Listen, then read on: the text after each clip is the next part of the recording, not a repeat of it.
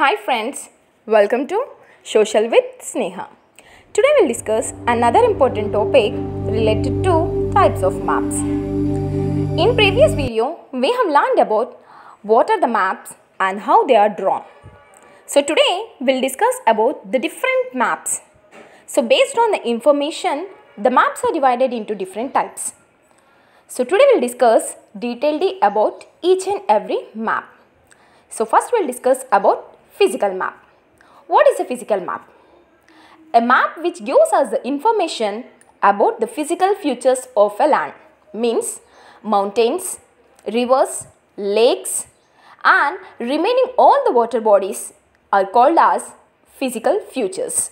So a map which contains the physical features is called as physical map. And next we are going to discuss about political map.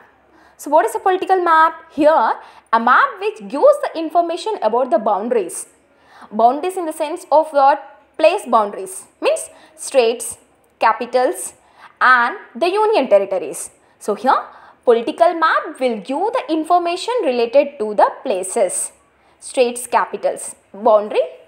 And next we are going to discuss about thematic map.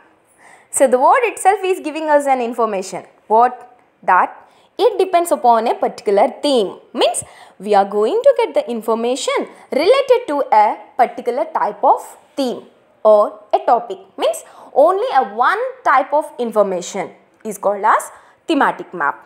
So example, climate map. So what we'll get? We'll get the information only regarding the climate in that map. And next, population map. Only the information about the density of a population of a place. Next we are going to discuss about roadways. It is a network of connecting the different places across the world. In the sense, major highways are indicated by red color, minor highways are indicated by lighter color. Next we are going to discuss about topographic map. A map which explains about the different landscapes is called as topographic map. These thematic maps gives the information about the shape of the land, whether it is a flat or an elevated, which is useful while constructing the dams and roads. Okay friends, this is the information related to the types of map. I hope that it is clear to you all. Next, we'll discuss about the atlas. What is an atlas? Atlas is a book which consists of the different types of maps together. Or else we can call it is a collection of all the maps together in a book is called as atlas.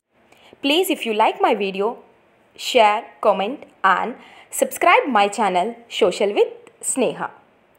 We'll meet with another interesting topic in the next class.